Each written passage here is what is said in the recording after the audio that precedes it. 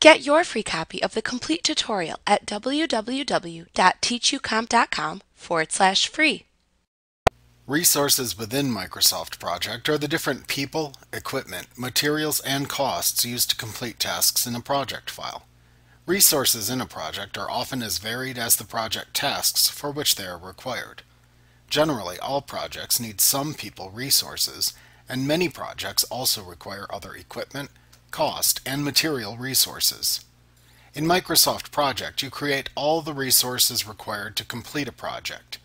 You can assign costs to the resources and also set a schedule of availability for your project file. This feature helps project managers track the time and cost constraints of ongoing projects.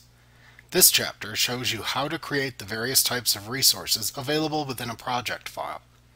The main resource types are work resources, material resources, and cost resources. Note that work resources are used for both people and equipment. Note that you will now switch to a different working view when creating resources for your project file. For this chapter, you will use the Resource Sheet view to create and manage your list of project resources.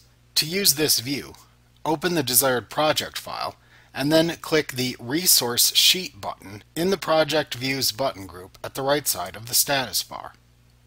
Alternatively, you can select the Resource Sheet choice from the drop-down button in the View button group on the Task tab in the ribbon. The view of the project then switches to the Resource Sheet view. This view is a table that lists the work, material, and cost resources used by the currently opened project file.